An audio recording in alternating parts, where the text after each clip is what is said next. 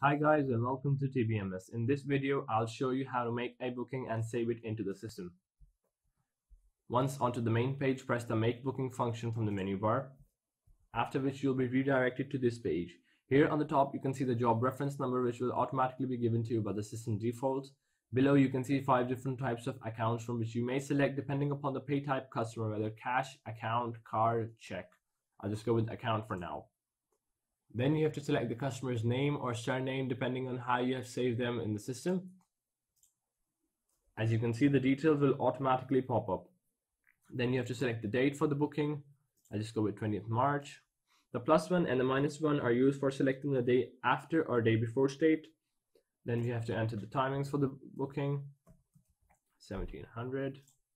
Similarly, the digits next to the time function add minutes. Say for instance, we click on this +5. This will change to 1705.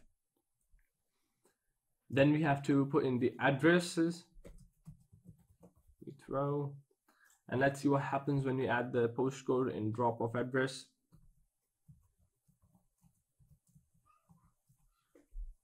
As you can see, all the addresses with this postcode will pop up.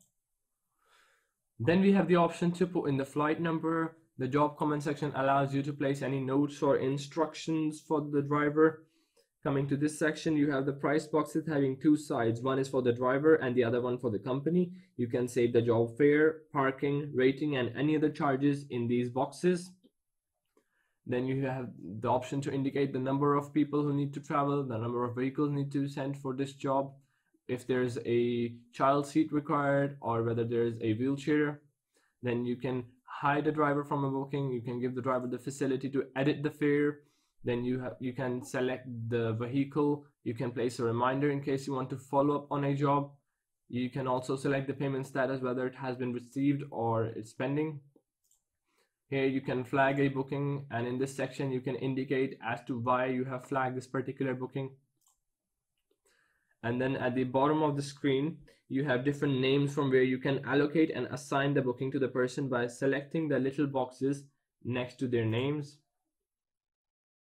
Besides that, you can also send job via text by clicking on the little envelope which indicates message. You can also send a notification on the driver's app that the job has been assigned to him by clicking on the corner sign next to the envelope. So these were some basic details which you may require for a booking. However, we have many more amazing options here to explore. Like on the top, we have a button saying logs. This would show the names of all the employees along with the actions and timings as to when they have been done. Then we have a complaint box where we can save a customer's complaint.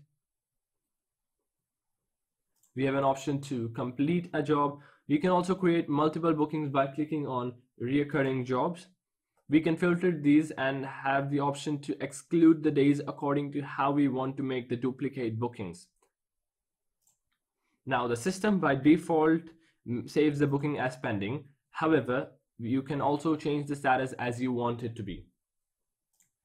One very helpful and amazing function here is the option to go through all the customer's previous booking history at the same time when you're making the booking. So if you want to make a booking exactly the same as in history, you can simply select it and it would automatically bring up the same addresses. It also helps you in checking the prices which you have entered for any previous jobs.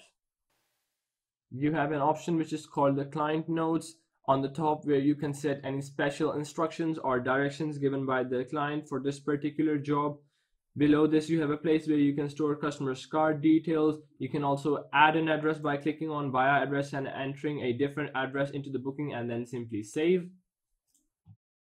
And then at the end, we have a separate section which also gives us many different facilities, like we can send the driver this SMS about the job details.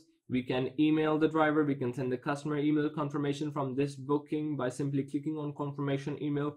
You can also make a return job by clicking on this return job, and you can enter all the return details by simply entering these fields, and by clicking on save, you can save both these jobs. Then you have the option to duplicate a job, print a job, generate a receipt for this booking, and at the end, save and dispatch, which you have to click once all the details have been entered. So in short, everything is present in the system. Anything you want to record of, or anything you need to make a booking of, or saving a customer's profile. You have all the options here and you simply need to add them and save them. So this is it with this video. So if you guys have any queries, please feel free to email it to me and my team will be happy to answer all your questions.